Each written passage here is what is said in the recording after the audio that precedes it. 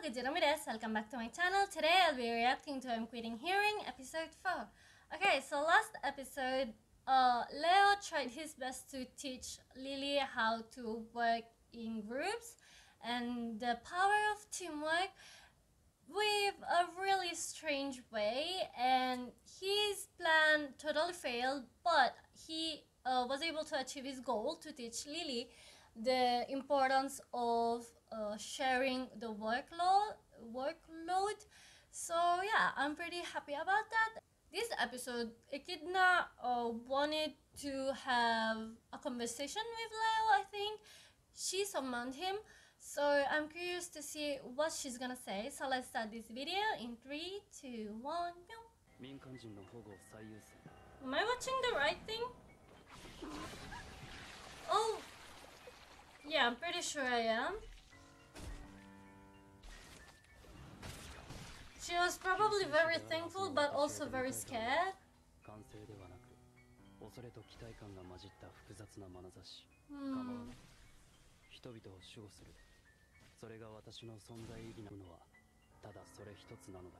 did it go from that emotionless guy to this? The drinking party from hell. Huh? Leo in his dream kinda reminded me of you from Owari no Seraph. No, I don't think that's why she called him. Maybe she's just curious because he did help both her and Lily.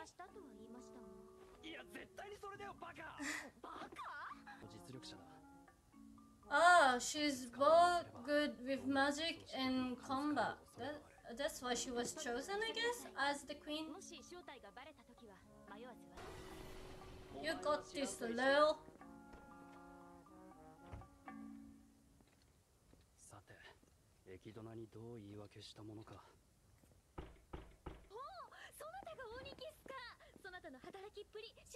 Ah!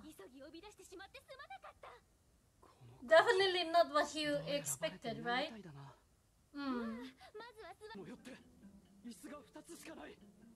They're gonna have dinner together? Ooh. Who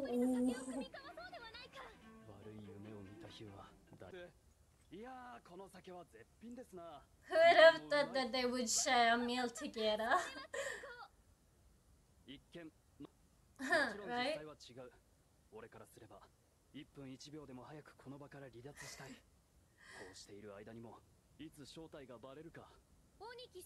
It could happen, it could happen. Da-dum!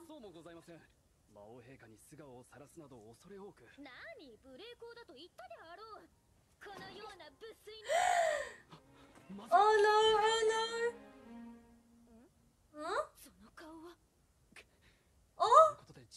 He was able to change his appearance. How?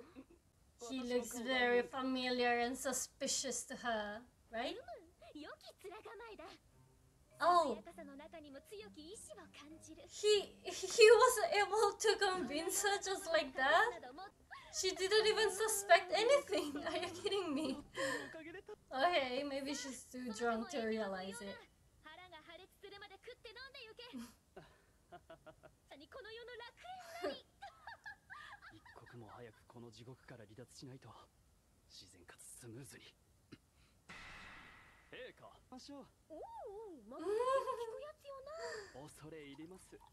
Trying to be all nice.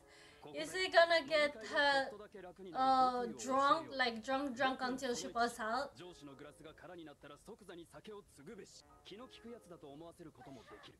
She's drinking so fast though.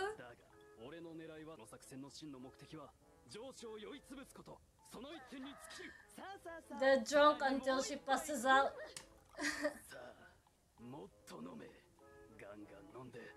But I don't think she...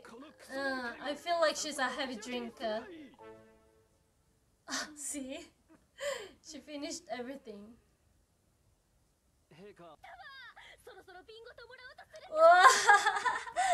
She's the type that gets even more hype and energetic when she drinks.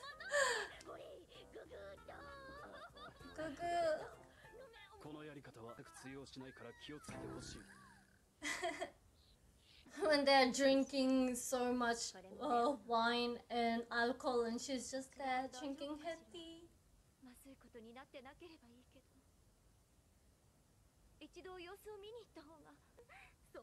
Plot twist: she goes there and finds them in a very compromising position. Ah! Yeah, duh, you can stop the act. What is your plan, mate? しかし、どの料理も素晴らしい味ですな。特に陛下が召し上がっていらっしゃるそのソーセージなど絶品ですぞ。しているものに言及すれば外れなしだ。診療ですな。This is basically also helping the viewers on a drinking culture, I guess. Good. Last episode was very helpful for all of them. She doesn't look like a demon queen right now. Oh, really?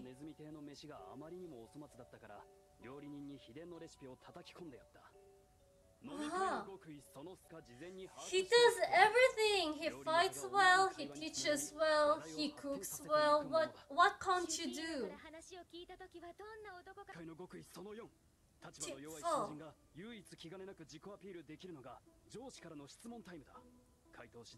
See, this really helps for working environment, drinking working culture.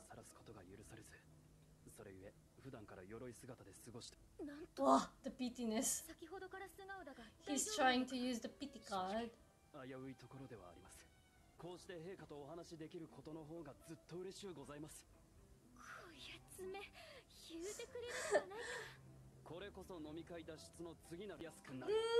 don't think that's gonna work, but okay.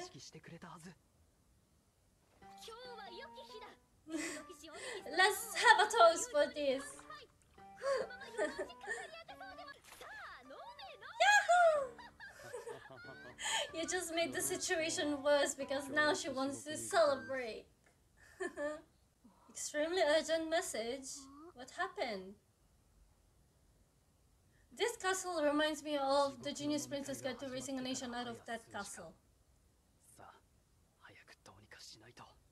They've been drinking and eating for hours and she's not done yet?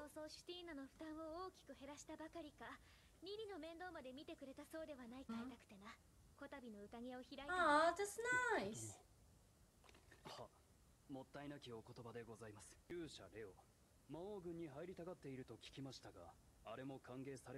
And this is how you sour the mood.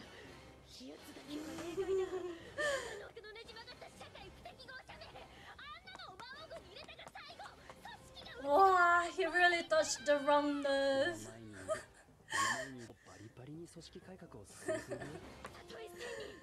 The irony in that.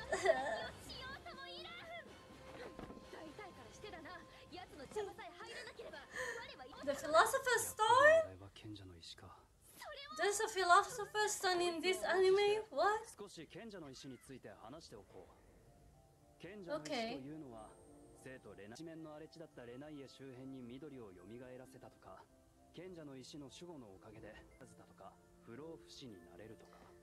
I see. Thank you for the information dump.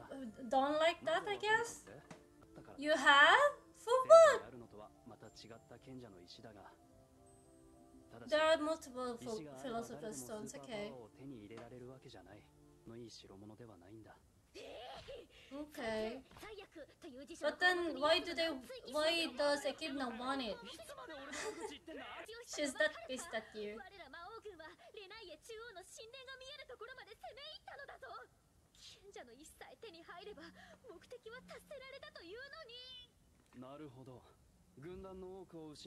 But why?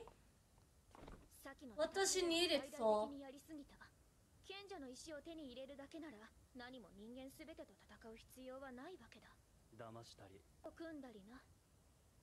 Work with them.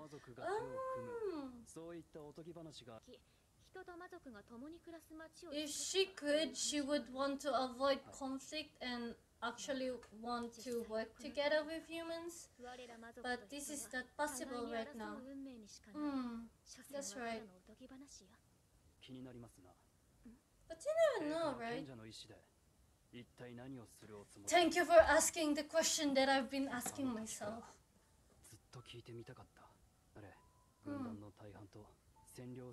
Why is she not giving up? Why is it so important for her to have that?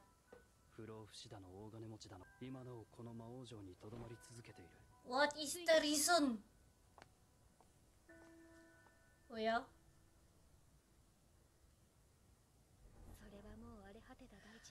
Ah, she wants to transform the air in there. Ah, okay. So getting the Philosopher's Stone would turn that wasteland into a land they could culture, I guess. They wouldn't have to fight each other anymore for food. That's such a pure and nice goal. Definitely, kinda, because everyone always thinks that if you're a demon, you're basically bad. But in this case, she's just selfish and selfless at the same time. Okay, so if she could avoid conflicts with humans, she would, but she prioritizes her people, and if that means having to kill and fight the humans to get the stone, I see. She wanna be selfish and think only of her people, but she's still nice at the end of the day. She's just doing his job, yeah. Leo is just doing his job.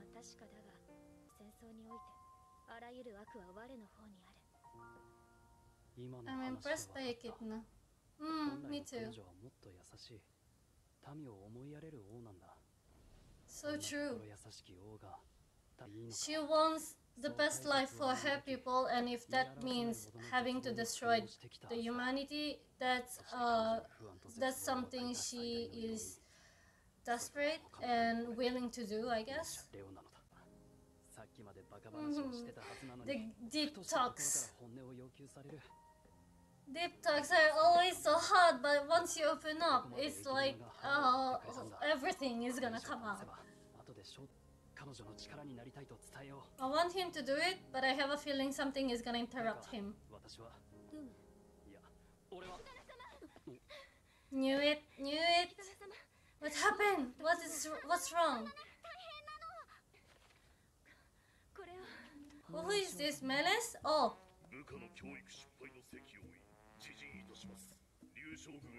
It worked too?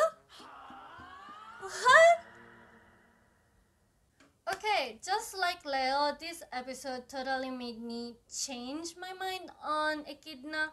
Or mostly it made me get to know her more, because we didn't really know why she was fighting the humanity. And I thought it was only a simple demons versus a human story, I guess.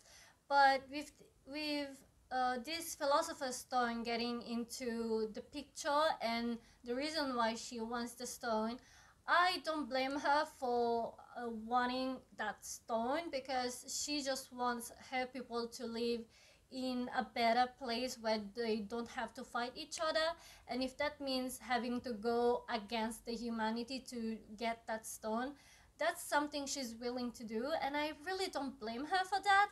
She is a very selfless queen because she wants to put her people in front, and she would avoid fighting humans if she could, but she's also very selfish because once again she wants her people to have a better life, and if that means having to steal from the humans, that's something she's willing to do. And honestly, I really like Echidna. This episode made me like her a lot more. And I did want Leo to reveal his identity, but I knew this was too early, and I feel like Leo is gonna reveal his real identity in a very specific moment when Echidna needs him the most, and it's gonna be all dramatic or something. But yeah, Leo, this episode kind of reminds me of not only Prince Wayne, but also his appearance reminded me of you from uh, from Owarino Seraph, but his eyes, of course, are red, just like Michaela, I guess.